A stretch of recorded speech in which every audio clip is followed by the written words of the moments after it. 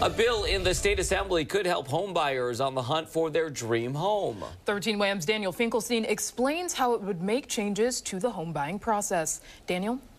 Yeah, it's common nowadays for buyers to waive a home inspection. Doing so can give you a competitive edge, but some local experts say for the biggest investment of your life, it's not worth the risk. Rahul Mirani is just getting back into the housing market. He hasn't put up any offers yet, but when he does, I would sleep peacefully if I had an inspector come and check things out.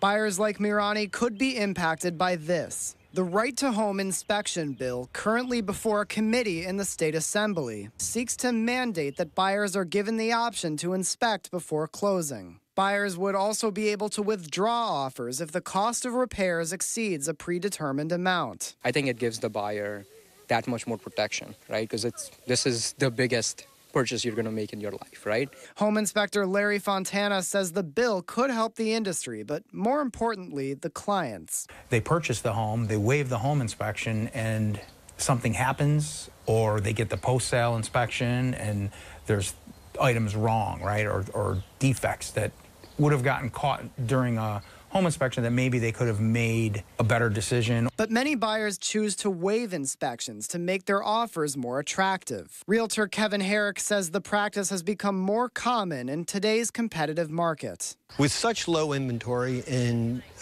it really presents itself as a benefit to the cash buyer.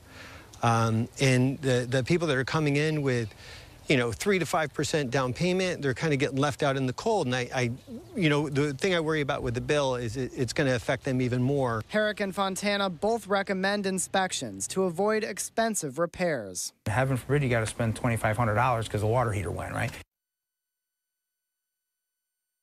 Now, the bill does not require home inspections, but does make sure the buyer is given the option. It's unclear when that bill could see a vote in the full assembly. Guys?